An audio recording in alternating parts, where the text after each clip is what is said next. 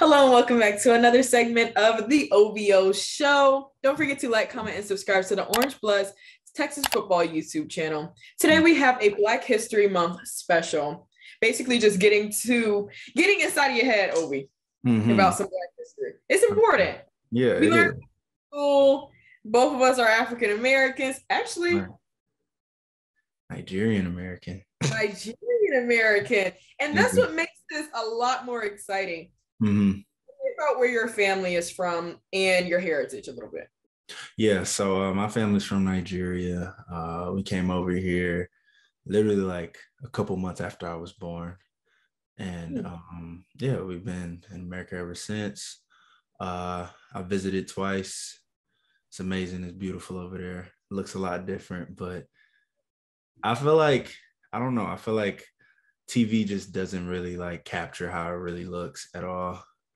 And sometimes actually makes it look worse than it really is, but it's a beautiful place. I enjoy it. I hear that a lot. How long is that plane ride though? Man, that plane ride is insane. It's almost, I want to say like 13, 17 hours. I can't remember, but it's something like that. Yeah.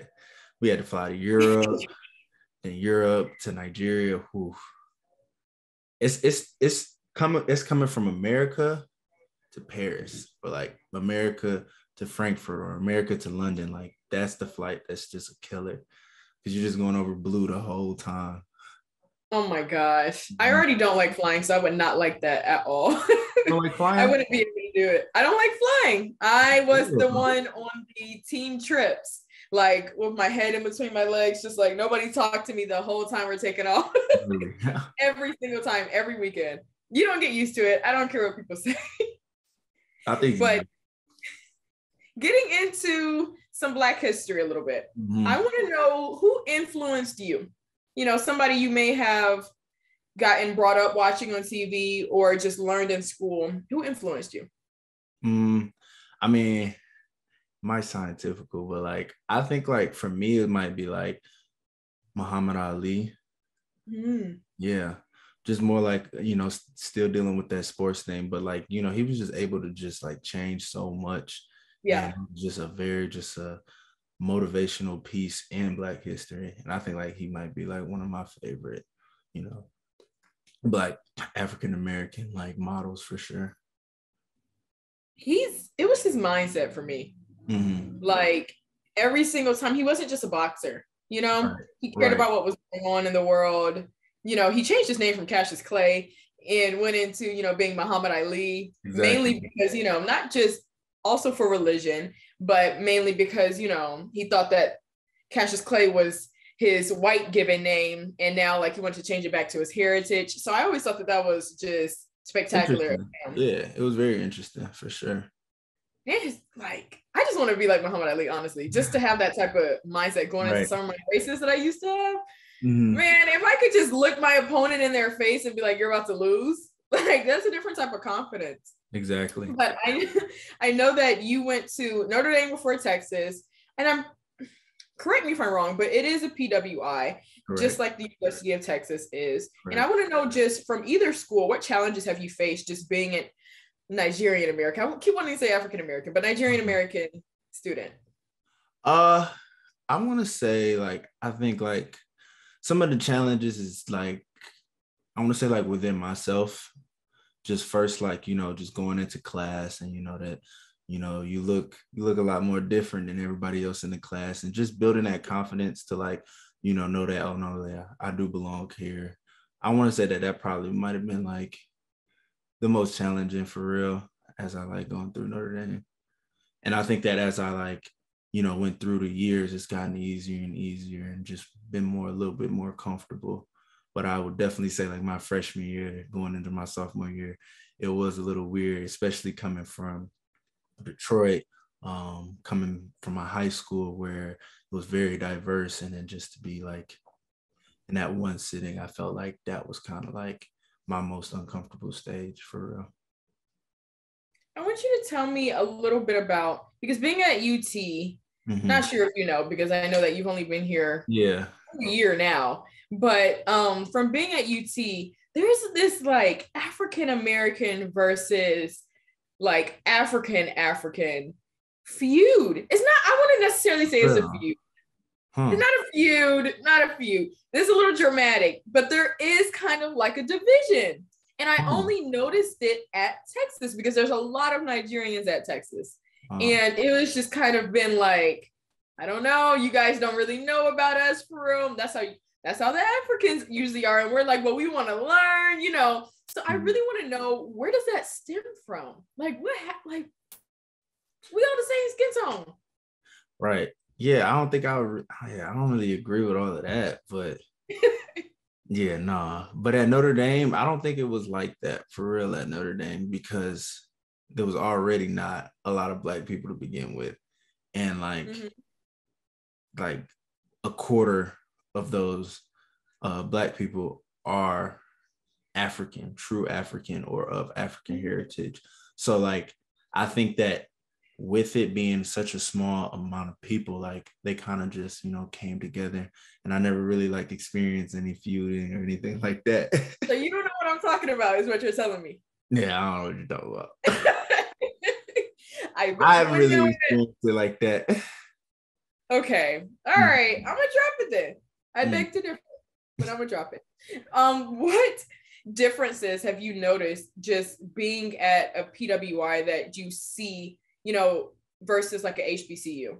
And do you wish that you went to a HBCU? That's a whole big thing too. Yeah. I mean, it's hard to really compare because like I've only had experiences with the PWI, but like I can probably compare it to like my hometown or like, you know, like high school. And I'll definitely say like, you know, some of the differences, of course, you know, it's a lot more, you know, white people in class, campus. I feel like, I don't know, like you kind of just get a feel that like, you know, like, okay, like I'm the only one different, like the same thing I was saying for real. And then like compared to, you know, more diverse or more people that look like me and you, like I just feel like, you know, there's a more level of comfortability, you know, being around each other. There is. Like that. So yeah, I kind of say like that would be like the differences for real that I've experienced or that I noticed. But I don't know, would I have gone to a HBCU? I mean, you know, my decision to go to college was, you know, a lot more had to do with football. So I don't know if I would have chose a HBCU, but you know what I mean? But I feel like I would want to experience it. I feel like I would want to experience. I mean, I'm probably never gonna get that chance, but you know, I definitely feel like it would be something that I would really, really want to experience. Because there's a lot of things like in HBCUs that, you know, you don't really see in state schools and stuff like that, parades and not at all. You know, things like that. Not at all. No, for real, mean, for sure. There's a huge difference. Obviously, you know, historically Black universities and PWIs are just like night and day, literally. And my whole family went to HBCU, so that's what I grew up around. Right. You know, the Bama states, the Tuskegee states, all of them. You know, the ones that you see in all of the Black movies, pretty much. And so me coming to a PWI, it was definitely like a culture shock because you know, I'm like, no, definitely. I think that's where's the band? Right. No, that's where's the band? Word. Where's the dancers? Yeah. And I didn't realize that I wasn't gonna get that coming here. Yeah. But I think that's the best word to describe it, a culture shock. I definitely felt like, you know, my freshman year, my sophomore year, like it was an eye-opener for sure, because like I said, like, you know, I'm sitting in classes with politicians' sons and all of the, you know what I mean? And like it is different. It'll be times like I'm the only Black person in the class. So like, you know, there's a level of, you know, a comfortability that needs to be, you know, reached, you know, being in like an area like that or a setting like that, especially just starting out for sure. Absolutely. And even me signing to Texas, I found out that the Black percentage was only 5%. And I just like sitting in my classes, I saw no Black people unless it was athletes. those were the only ones I saw for a long time until I really started to get into my major, and then I started to learn or go to the organizations that they had, or anything else, the parties that they had. I finally started seeing them. I was like, well, look, here's the 5%, all in the MLK building. But it was definitely a culture shock. Culture shock is a good word to use for it. I wanted to ask you though, are you first generation in your family for anything? Like to go to college? No, my parents is educated. They went to college. Yeah. My dad's he has a doctorate degree. So yeah. From what university? Oof, you got me thinking now. So Ovie. You don't know what college your parents went to? No, it's just that they went to school in Nigeria though. So like I don't know. Okay, that's valid. Right. That's valid. Yeah. Okay, so with that, that's interesting. I told you, Ovie, I feel like I don't know anything about you. So you telling me that your dad has a doctorate. Do you feel like there was a certain standard you had to uphold? Of course. Yeah, of course. Why are you not a doctor, Ovie? What's going on? Why am I not a doctor?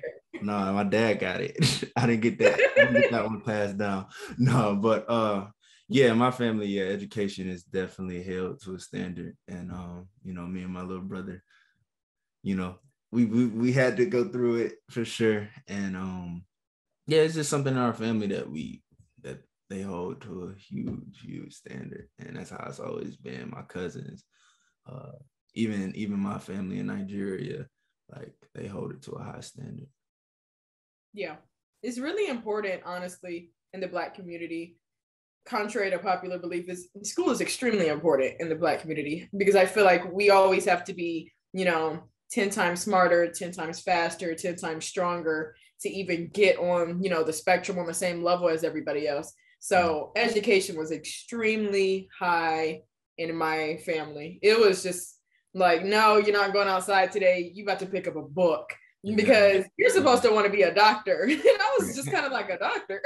I'm trying to run track. I'm trying to go to school to run track. But that being said, what does Black History Month mean to you, Ovie?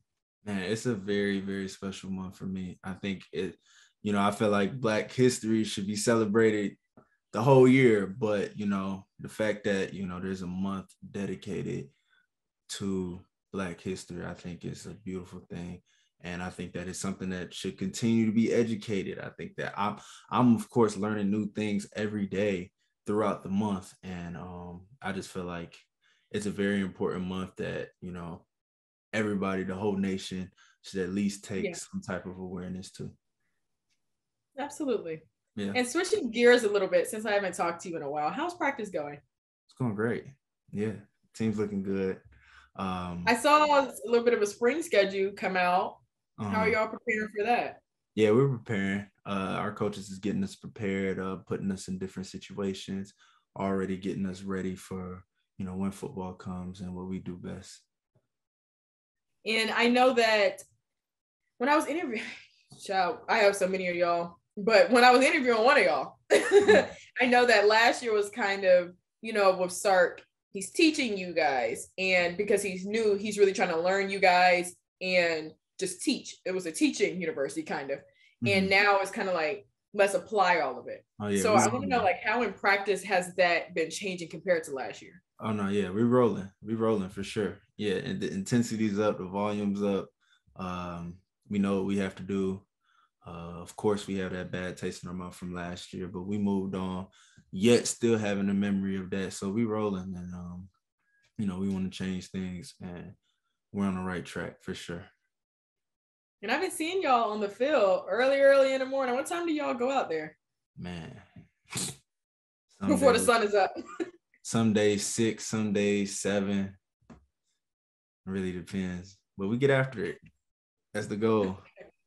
Okay. And then one last question. I've been seeing you guys pump some weight. I want to know some numbers. I want to know some numbers about Ovie. Like, what are you pushing in what? Bench press?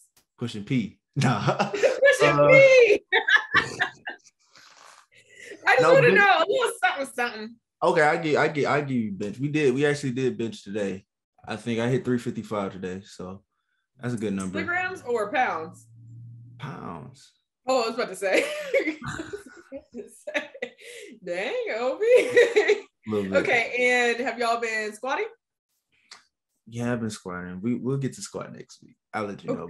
We'll get to squat next week. Yeah. All right. And on that note, don't forget to like, comment, and subscribe to the OVO show.